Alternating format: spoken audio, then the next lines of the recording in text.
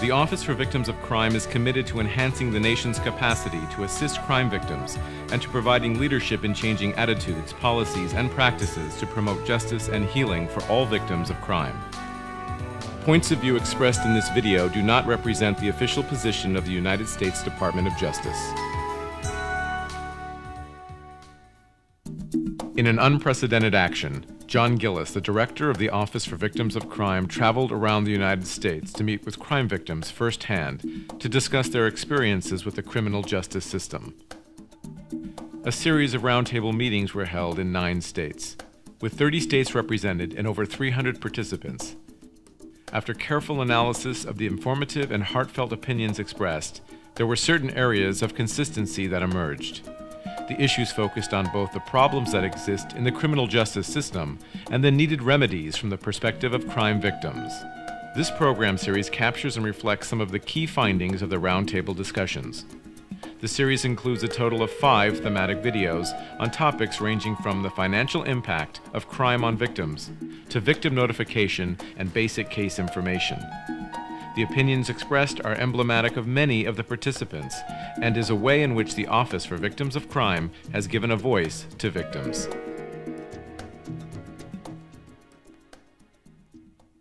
So the one way that I feel that we need to find out how we help you is by going out and meeting with people outside the Beltway, going out and talking with crime victims, meeting the individuals at the grassroots level who are doing the work and who are doing it for the right reasons, not because they're being paid, but because they care about what they're doing. So I want to use this as an opportunity to find out from you how we can best help you at the grassroots level, how we can best do some of the things that will help you get through the tragedies that you've all suffered. When my wife and I experienced our tragedy, it happened so suddenly with the phone call. And that was the basic response that most of the friends in San Antonio who are surviving victims and who are perpetual victims have apparently sensed, is that the shocking experience that they have initially is mummifying, so to speak. They can't think, they can't reason, they can't see straight, they suffer physically and emotionally, mentally. So therefore their basic rationale as a normal human being no longer exists. Finally I got through to the Waterbury Police Department, and it took me several transfers till I got to the Chief of Detectives, who said to me, your daughter's been murdered, just like that. And then she heard it and she went crazy, as you would imagine. And the only thing the guy would say was, shut your wife up, shut your wife up. I have to give you the details. So that was our first encounter with the criminal justice system. Come to the house and found a note on the door. Now the note suggested that I call the police, and it gave me a number. And it did say regarding my daughter. Well, so I thought maybe she had done something and the police had picked her up, and maybe she needed someone to come down to the police station and pick her up. But in fact, when I called the number that the police had given me, I actually got the morgue.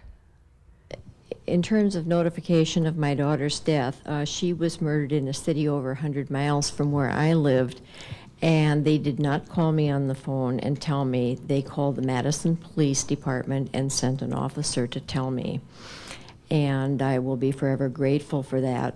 It was a Saturday morning. I answered the phone. I was holding my 11-month-old granddaughter, and a voice said, are you the mother of Bill Austin? And I said, yes. And he said, he's been shot. And I said, my God, where is he? My first instinct was I was running to a hospital.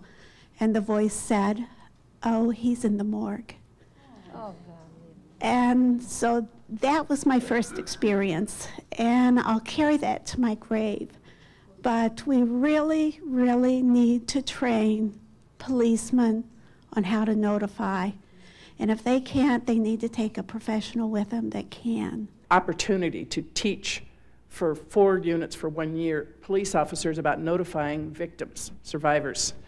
And it was very interesting because they don't know how to do it.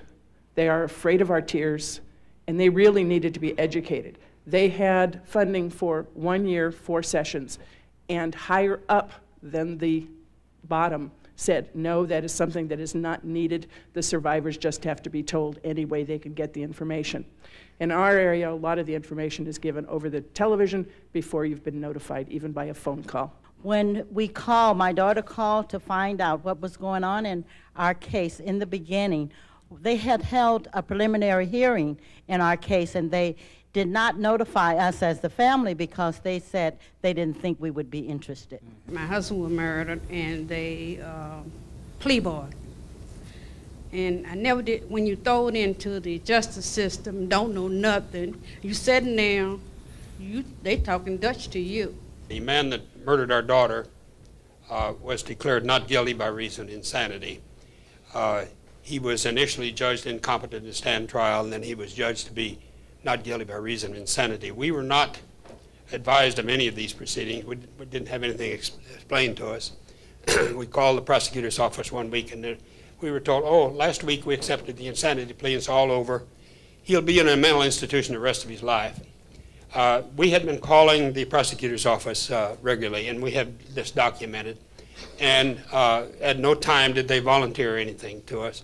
Well, we were upset about not being included, but felt pretty good. Well, he's going to be in a mental institution the rest of his life. About 6 months later, we called our prosecutor's office, and we said, we'd like to know what's going on. Oh, let us check. Oh, there's going to be a hearing day after tomorrow for him to be released in the community. Would you like to be attended? We weren't notified of any proceedings in our case at all. The night of the death notification of our son, we, of course, were in shock, so we didn't know what questions to ask, but we did ask, where is she? Will she be arrested? What for? What happens next? I don't think he told us that there would be an early first appearance with the judge, because the next morning at before 8:30 there was a hearing that I saw on the news at 25 after 8, and there she was with her attorney, and she was released on bond. And so, you know, that was a shock for us, because I believe he should have told us, you know, about it, but we didn't know to ask. So I feel that if you don't know the questions to ask, then you don't get any answers. I really didn't understand the procedures, and that if I had known that I could have pushed to have a trial, I would have rather went to the trial. I do thank you for taking the time to spend with us today. I wish you didn't have to do it. I wish we were here under different circumstances, because none of us chose to have a tragedy happen in our lives.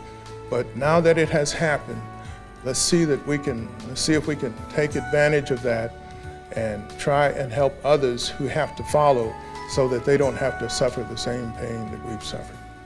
So thank you. The following is a summary of the key points made during this program. It is important that victims receive notice about case proceedings in order to exercise their rights. Victim death notification is extremely important and needs to be done more sensitively. Training in this area is critical to avoiding further damage being done to the surviving family members. Truth in sentencing is a critical issue to crime victims. There needs to be better assistance to provide information to families who have suffered a violent crime about the existing organizations that can help them. Information about the crime is critical to the well-being of crime victims.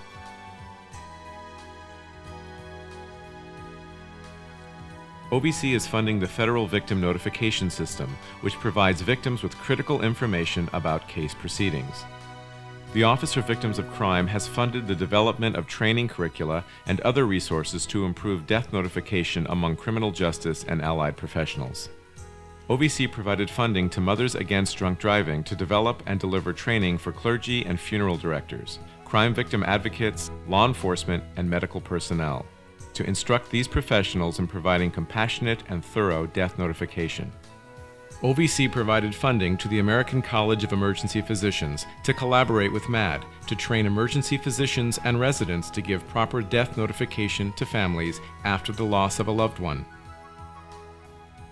OVC has developed the online directory of crime victim services to provide information about available resources and assistance. For more information, please visit the following website: